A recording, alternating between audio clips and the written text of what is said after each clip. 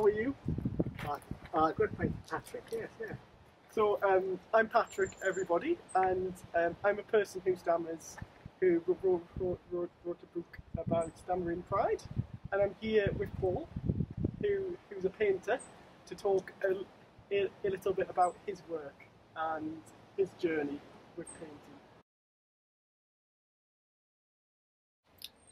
Paul, it has been a pleasure to be part of your artistic journey to capture the moment of stammering. I wanted us to have a conversation that goes through with the ideas and concepts that you come across along the way, as well as the personal aspect of the journey. To start, do you want to talk about what sparked your interest in the beginning? How did you end up slightly out of the blue, deciding to paint yourself stammering and put it on Instagram? I guess the idea for the painting started after reading that book you co-authored, Stammering Pride and Prejudice. And the ideas inside your book turned my previous thinking on its head. I realised it turned out quite a damaging view that my lack of fluency was a shameful failing that needed to be overcome. And I knew that to oppose this, I had to start off by accepting my stutter as an integral part of what makes me tick. I find that art drawing, art painting, as something helps me understand how it works. So I just thought, why not draw yourself stammering? And I instantly knew this was a powerful idea because it triggered alarm bells in my head, and thoughts are saying things like, "Oh, nobody wants to see you," or hear you like that, and you just shouldn't do this. Keep quiet. And I thought, yes, there must be power in it if that's the dominant societal idea that's in my head of stammering. So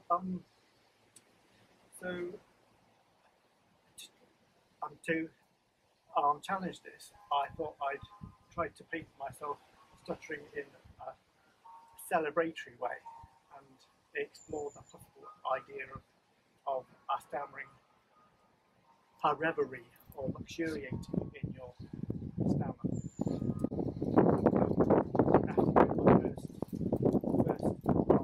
Drawing of this, I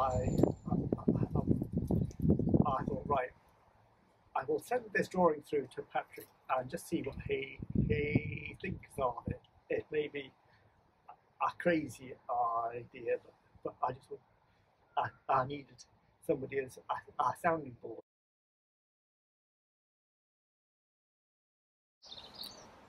I was struck by the happiness of the drawing. It's not often we see stammering portrayed artistically with a positive or even neutral spin. Chris, Sam and I were really pleased to integrate art into Stammering Pride and Prejudice. In particular, your portrait seemed to be quite similar to the photographs by the Icelandic Stammeringers Association on the stammering aesthetic. Did you take any inspiration from them? I was also interested in the process of getting an image of yourself stammering. As I'd later discover when you try to photograph me, stammering is not always the easiest thing to capture in an authentic way. How did you photograph your own stammering, and what did you find as part of your own stammering aesthetic?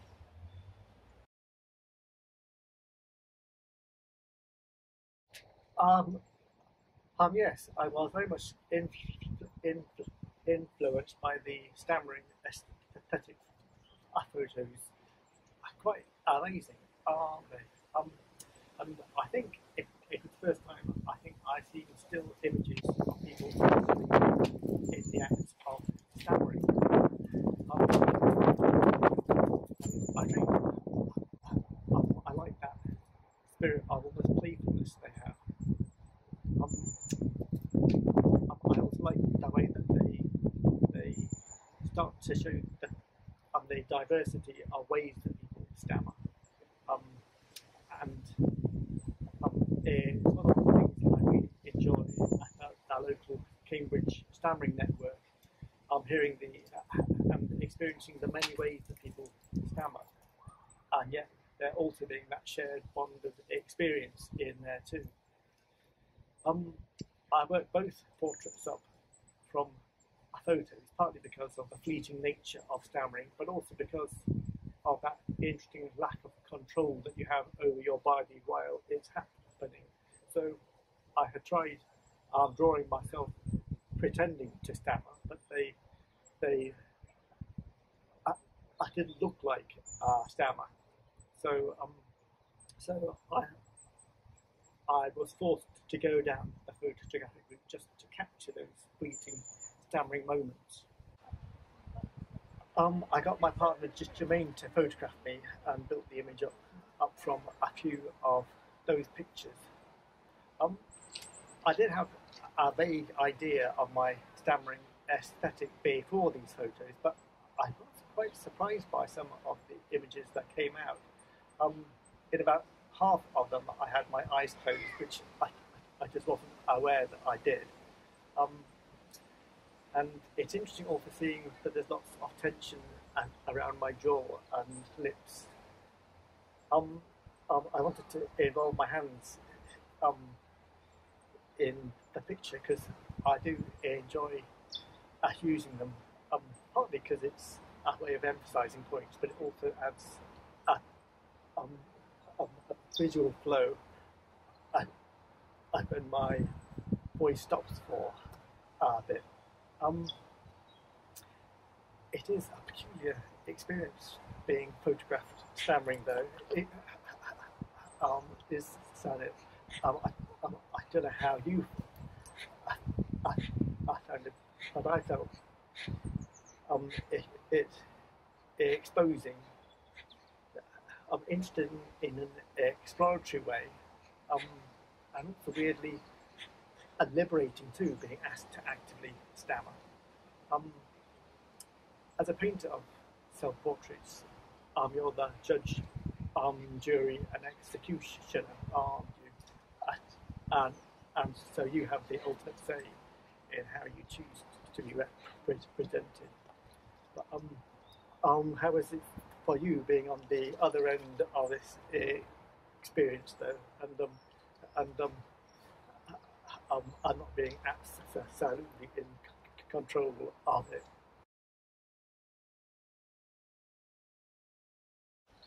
I was excited at the prospect of exploring my stammer aesthetically with you. When being photographed and painted, I was pleased it was a fellow stammerer behind the lens and holding the paintbrush. If you had been fluent, I would have never agreed to it. That there's something important to me about people who stammer taking control of how we are represented and portrayed. I feel quite unsettled when fluent people talk or write about stammers.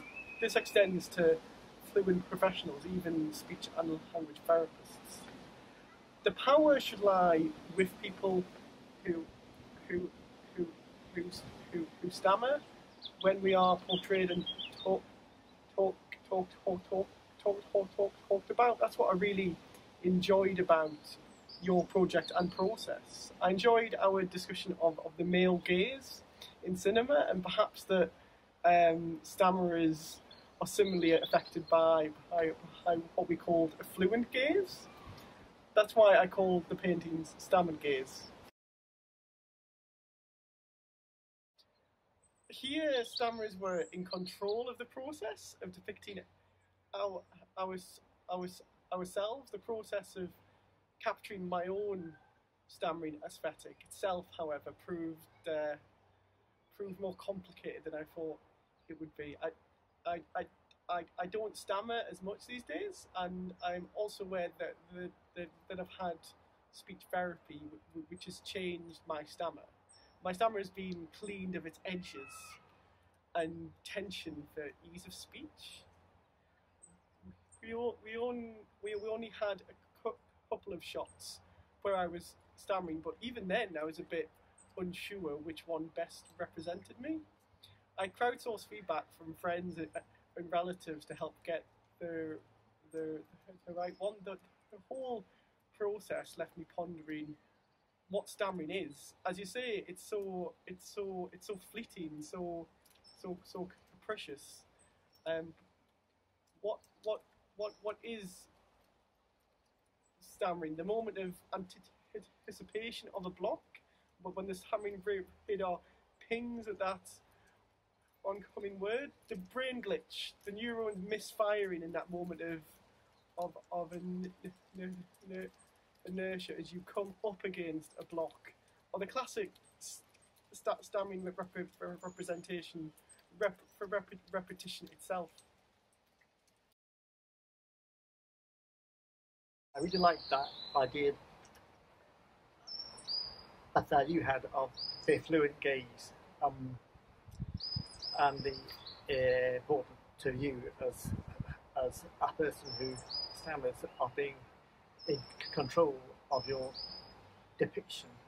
But I'm also aware of the huge dearth of images that there are of people stuttering in our world.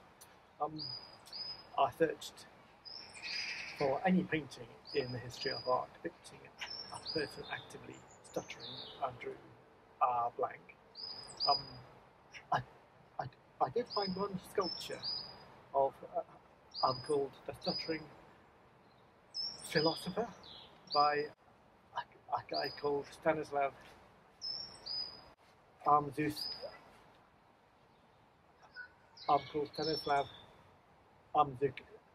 Zukowski, and it was an interesting depiction of their tension in their body when you stammer. But I think that their title frames it in the old cliche of stuttering being synonymous with doubt, which I did find highly problematic. Yeah. So with no visual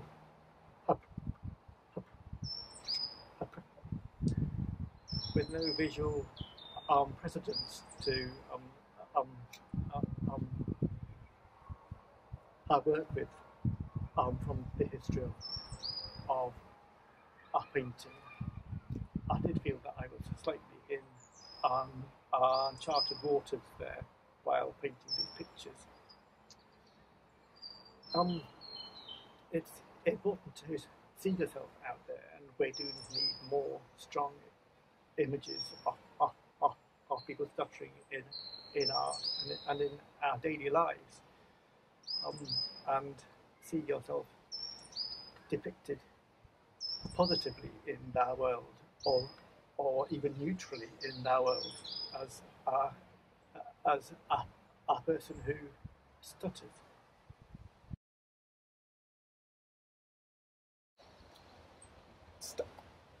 Stammering is a communal activity, isn't it? I recently listened to an episode of This American Life, a podcast. It was about stammering, and it was called Time Bandits.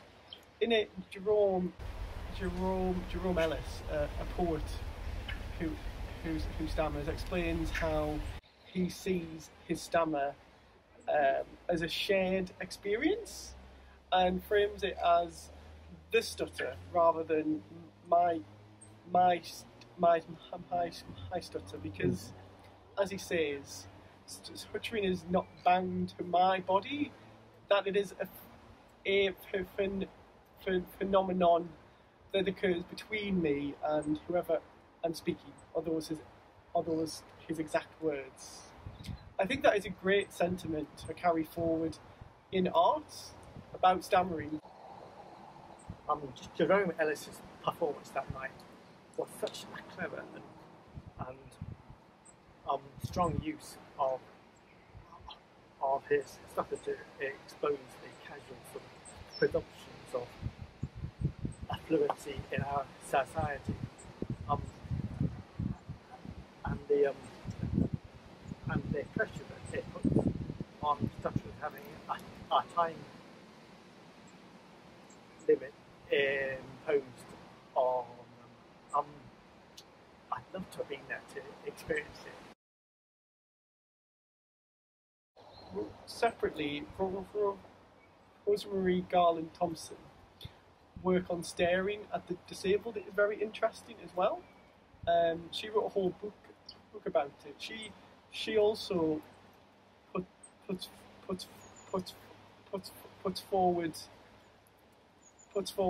a positive case for staring, where the stared at can teach the staree how to look, how to appreciate the rare beauty. She highlights the power of visual activism. When people publicly put themselves forward to be stared at, to raise awareness and advocate for a disability. You'll remember that I wrote blog posts for Stammering Pride Prejudice site where I talked about how surprised I was by how my portrait had ended up, and it felt like I found a strange sort of unexpected beauty in my stuff that I hadn't known before, which chimes with the idea of rare beauty that's in Garland Thompson's work. I think you felt your own portrait was partly influenced by the gay rights protests of the 1990s, that perhaps also weaponized visual activism in a similar kind of way, to help gain equality. What was that story again? In terms of stammering, I think you were in uncharted waters, along with a few other pioneering artists beginning to conceptualize stammering through art. It is exciting times, I think. How have the responses to the piece been? Do you think you've achieved your aims with the painting? A powerful thing, and there are so many models out there to learn from. I remember in the late 80s the demonstrations against Clause 28 when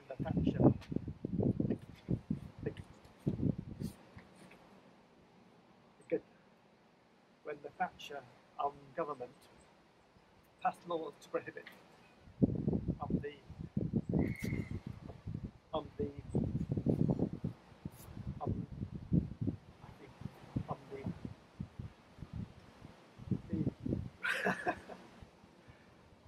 the promotion of homosexuality, and they tried demonstrations in response to the Stonewall riots in 1969 meant that there was already a sophisticated and visually fun language to tap into for the anti-Clause 28 demonstrators to work with. I hope that being visibly proud of our stutters will help, even in a small way, to push back against the societal pressure to be constantly fluent. you asked about the responses that we to that meeting, and so far they've all been um, good ones, yes. How many talks about the honesty in the portraits and how it um, it, it talks to that new narrative of stammering there. There's been lots of reposts on my of the Instagram a message all over the world now, and I guess it's also been a good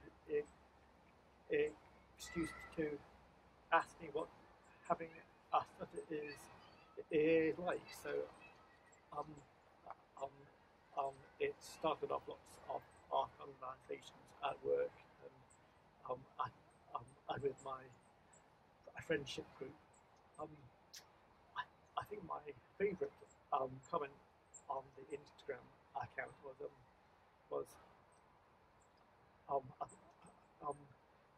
someone that I used to work with who said, "I miss your stutter and I miss working with you. How's that for a good, strong response?" It's lovely to hear about the response to your painting. I worry though that sometimes people who stammer are simply held up as inspiration porn, when we do something daring to challenge ableist norms. But I think so far the responses to your painting have subverted that. Where to next? Well, I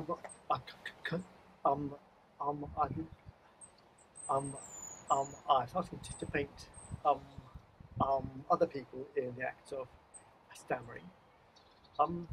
It is a big step for some people to go through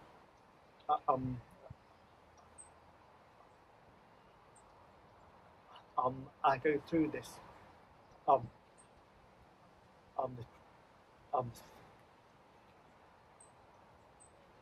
a process, but I have got two brave souls who are up for it at the moment, which is great. I'd just like to thank you for being in the start so excited about the project, and also I really enjoyed this.